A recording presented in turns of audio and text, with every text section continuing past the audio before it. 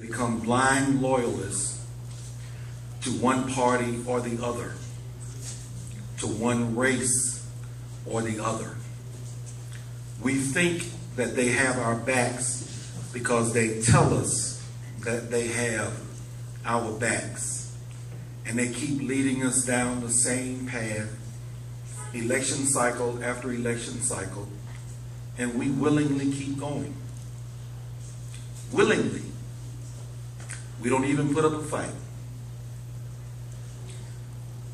My mother and my father, who was in here, they are in upwards of 80. Don't be mad at me, Mom. You don't look it. They were in a war when they were children and teenagers and young adults. And their war was against the government. Yes, they fought a war against the government. I'm going to tell you a story to bring that home, and then I'll be done in a couple of minutes. Martin Luther King was attacked by a young white teenager before a speech. And the teenager was apprehended, and the police went up to Martin Luther King and said, "Sir, would you like to press charges?" And Martin Luther King responded and said, "No, I'm not interested in pressing charges against him. I'm more interested in a system that made him the way that he is." See, Martin Luther King understood that when we are born, as the Constitution says, all men are created equal. We have to be taught certain things.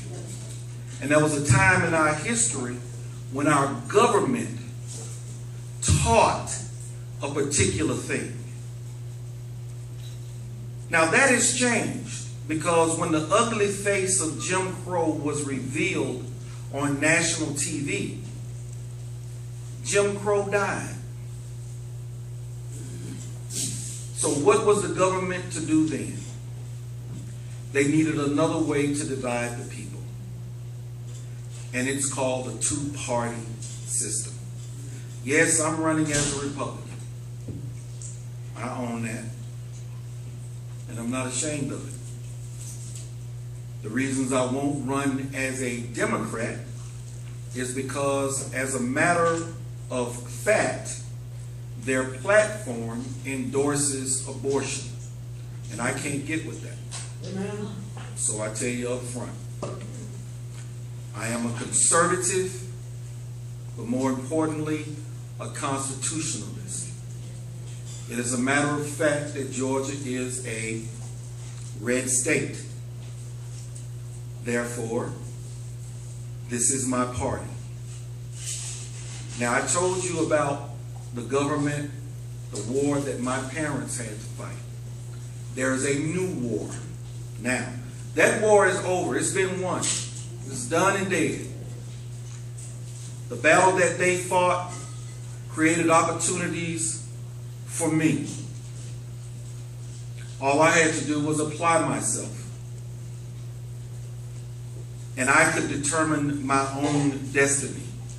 We even have a half black, half white man as president of the United States. That being said, what is the new war? The new war is against each and every one of you. There's a narrative being told that there's a racist war against young black men by police. Black people have been getting killed by police. That is not new news. But it is being focused on as the new narrative for other agendas. But if you were to follow and dig for cases that you don't hear about in corporate backed media, you will find that there are just as many, if not more, white people being killed by the police as blacks. But you don't hear about that. It defeats the narrative. They must keep us divided. Now, I got my dad to wake up and see that you vote for people based on principle, based on their platform, and if they've already been in office, based on their past voting record. Never listen to a man that has already been in office. Simply look at his voting record and compare it to what's constitutional and what's not. That said, my goal is to now get people to stop seeing the R and the D. I don't even want you to look at the R after my name. I want you to look at my platform and what I stand for. And I want you to understand, I ain't promising you nothing extra. I don't care if you're gay, straight, black, female, white, or otherwise. You get nothing extra from me.